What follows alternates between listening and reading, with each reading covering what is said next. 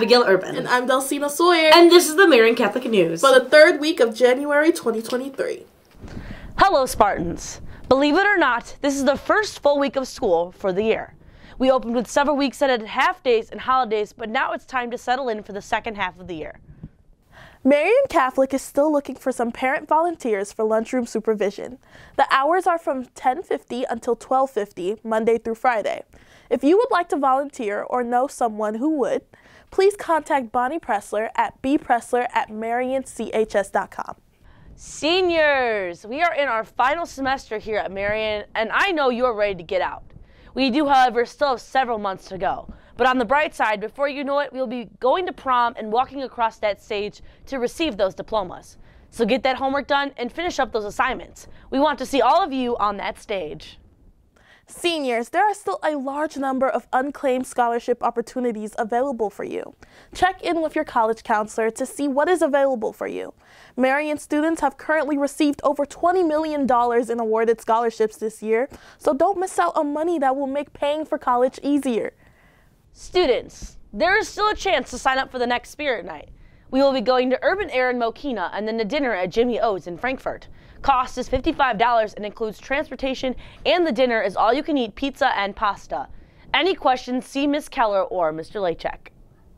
Nominations are still open for honor students and staff living out the Marian mission for the months of December and January. If you know of student or faculty members who you would like to nominate, get your nomination in before Wednesday, February 1st. And now let's head over to weather and sports. Thanks, Abby. Winter is here, and snow could be right behind it. Over the next week, we have several chances to get some snow.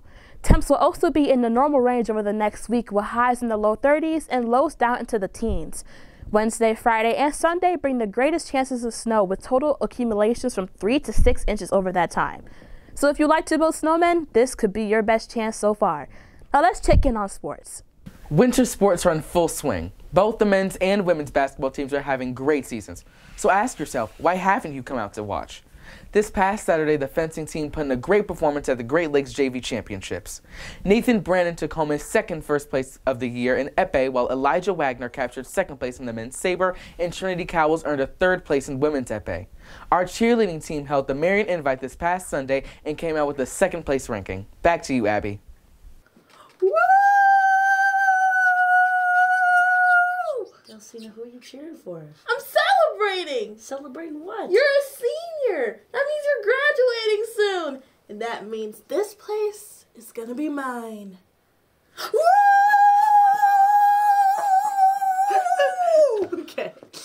And I'm Abigail Urban. And I'm Dulcina Sawyer, soon to be your new head broadcaster. This is the Marian Catholic News Of the third week of January 2023. See you next time.